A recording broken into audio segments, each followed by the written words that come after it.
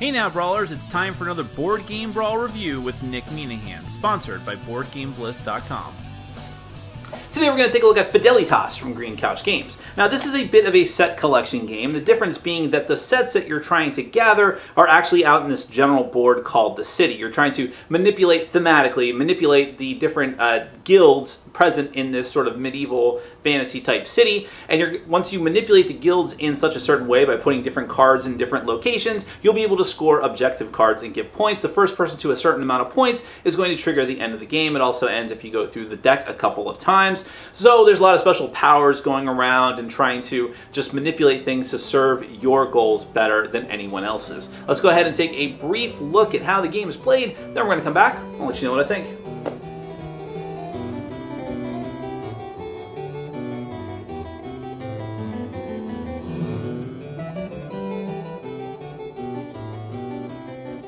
Alright, I'm going to give you a brief overview of Fidelitas. This is a competitive game for up to 4 players. The goal of the game is to get the most points possible, and the game end is going to be triggered in one of 2 different ways. Either when someone hits a certain threshold of points depending on the number of players. So for instance, for 4 players, it's 6 points. I believe for 3 players, it's 8 points. When someone gets to that point total, you're going to finish out the round so that every player has an equal number of turns, and then the game is going to end. Whoever has the most points at that point, which may or may not be the person who actually triggered the end of the game, is going to be the winner. The other way that the game is going to end is if you go through the Virtus deck, which are the main cards of the game. If you go through that deck twice, in other words, you've gone through the entire deck, you're forced to reshuffle, and then you have to do it again, then the game will immediately end. And whoever has the most points at that point is going to be the winner. That sounds funny to say, the most points at that point. Anyways, at the beginning of the game, you're going to set up the game just like this. You have, whoops, I just destroyed the entire city. You have these 5 location cards with the castle and the docks at either end. So this is the general setup each time that you play the game. Each of these locations, except for the tavern, which is square in the center, is, well, first off, note that there are 2 locations on each side of the card. So in other words, there's actually a total of 10 locations. Each of the 4 locations aside from the tavern is associated with one of the main guilds of the game, and the importance of the guilds will become clearer as I explain a little bit more about it. Then you're going to take 1 card from the Virtus deck and put it next to every single location, so in other words, a total of 10 cards.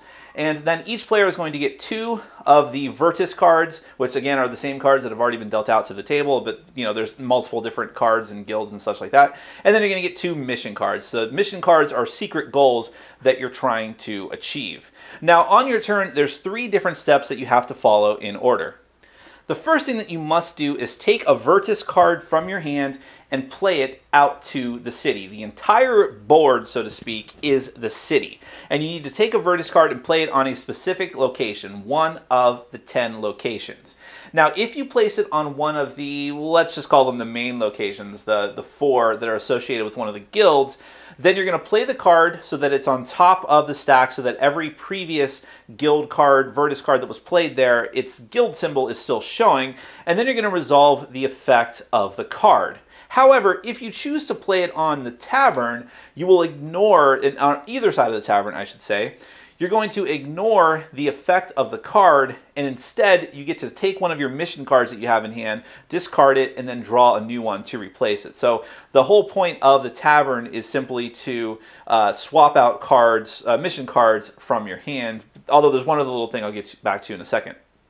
Now, I'll explain what some of the cards do also in a minute. I just want to tell you how the basic game is played. Once you get done playing a Virtus card, then the second part of your turn is to see whether or not you can accomplish one of your secret goals. All the secret goals, which I'll go back into a little more depth to in a second, are associated with how the board is laid out. So you're trying to get all the cards laid out in a certain way that are beneficial to you meeting your goal. Whether it's having a certain number of guilds at the market or having a bunch of soldiers present in the city, this is the time of your turn, and only on your turn, that you can try and score those cards. And when you do so, you're simply going to place them face up in front of you so that all the players can see. There's a point value on the bottom, and that will tell you how close you are to actually ending the game and potentially winning the game. But you don't have to score any mission missio cards, I keep calling them mission cards, but any of the missio cards, you just may be able to. And finally, the third part of your turn is to draw cards. If you scored any of your missio cards, you get to redraw until you have 2 in your hand. Same thing with the Virtus cards. Because you played a Virtus card, you must draw unless you play one of the Virtus cards that has a symbol that says that you do not draw a card at the end of your turn. That's usually because those cards give you extra cards during your turn, so you don't draw another card to make up for that. The other exception to this is that instead of drawing from the Virtus deck, you can choose to take one of the face-up cards on either side of the tavern, either of the tavern locations. And the only exception to that is that if you had just played a Virtus card to one side of the tavern, or a card was moved from the actions of another card to one side of the tavern, you have to take one from the opposite side of the tavern. I know that's a little bit wonky, but essentially you can either take from the deck or take from one or potentially both sides of the Virtus deck. The tavern, sorry. Actually, let me interject myself because I just realized that I forgot a very important rule that some people are probably already screaming about who are watching the video. When you play a Virtus card, if it belongs to one of the 4 main guilds, that card must go on to that guild spot. If it belongs to one of the other extraneous guilds that are not represented in the city, it can be played anywhere. With the exception of the tavern, any card can be played to the tavern regardless of the guild. So, for instance, if I had the merchant, one of the merchant cards, it would have to go on one side of the merchant card. Now, if there's any kind of card special ability, that doesn't affect it. So if a card says move 2 cards to another location, then it doesn't matter what the guild symbols are. You're sort of breaking the rules and moving cards somewhere else regardless of what their guild symbols are. But if you're actually playing the card, if it has guild familiarity with one of the 4 main locations, then you're going to have to put it in the appropriate spot. It also doesn't matter for the initial draw how the cards, or the initial placement of the cards at the beginning of the game, how that matters either. Okay, now let me show you some of these Virtus cards in depth. Alright, just to give you a few examples, here's the Shopkeeper. When you play the Shopkeeper, you can swap one card with any other card in a different location. The Priest, you can take an extra missio card and draw a card, or you can draw 2 cards. And this is one of those cards that says that if you use this card, you are not going to be able to draw another card at the end of your turn because you're already drawing or getting extra cards another way. The Student, same thing. You get to draw 4 cards, choose one to add to your hand, and discard the 3 cards not chosen. The Barrister, you take a card from any location into your hand. The Monk is an interesting card because you can score him like you would a missio card if you meet the special conditions. So you can either take 2 cards from the Monk's location or score by revealing 4 other cards. The Broker, you can move 2 cards from one merchant location to 2 different locations, or you can move 2 cards from 2 locations to 1 merchant location. The Thief, you can take a card from each player with more than 2 cards.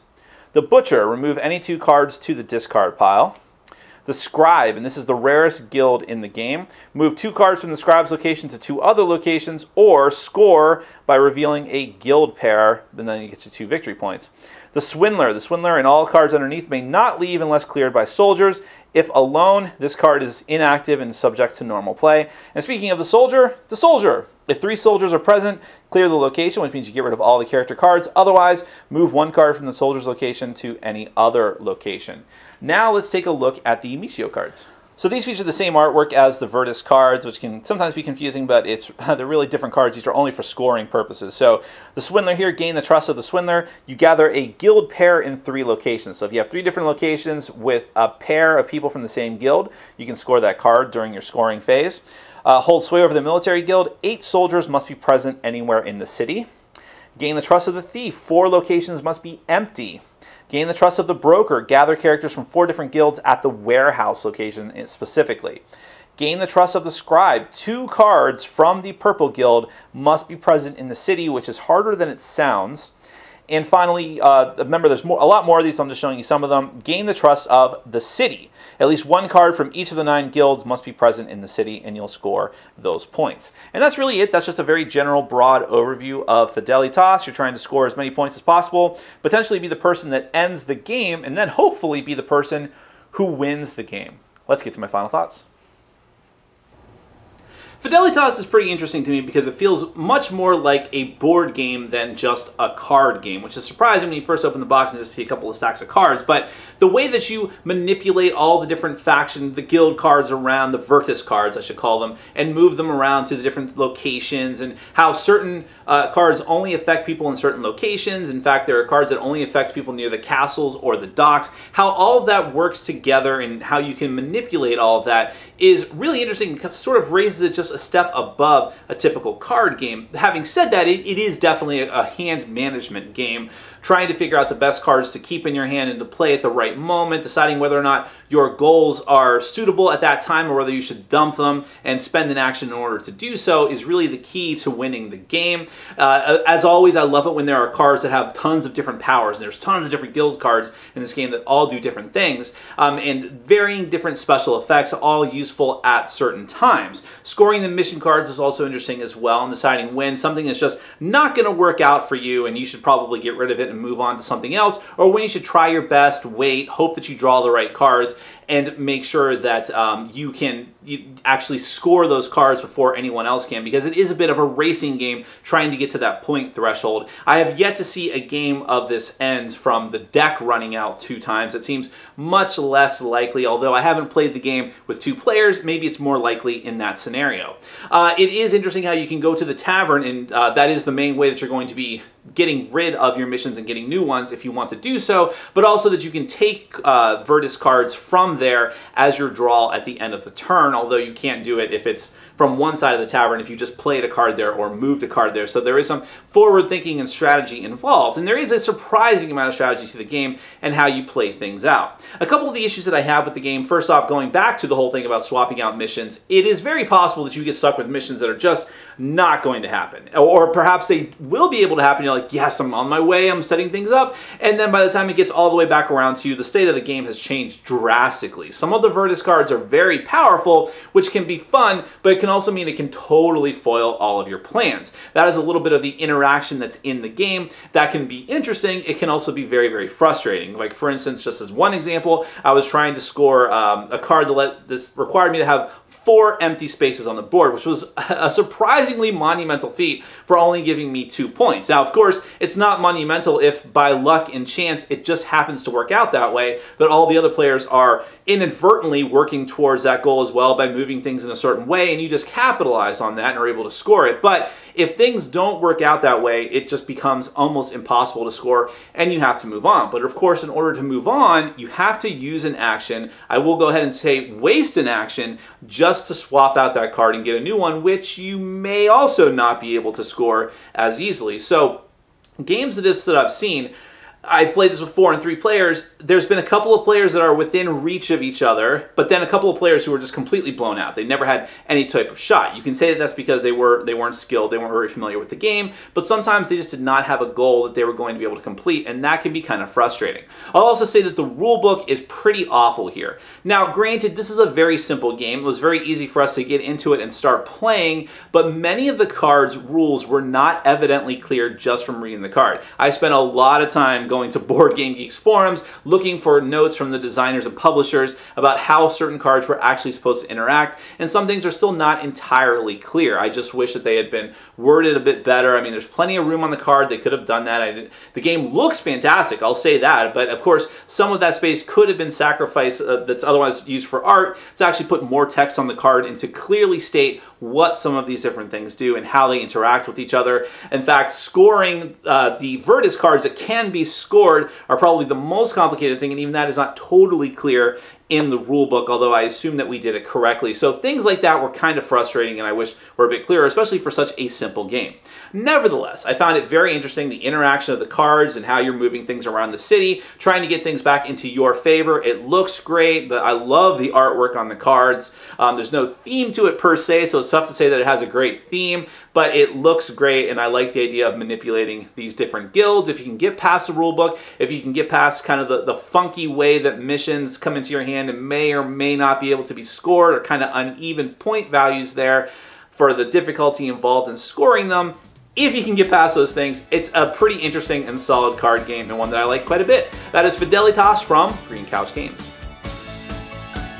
Thanks for watching. Follow us on Facebook, Twitter, and Patreon. And make sure to check out our sponsor, Board Game Bliss, where you can find an amazing selection of games from around the world. BoardGameBliss.com. Thanks for your support.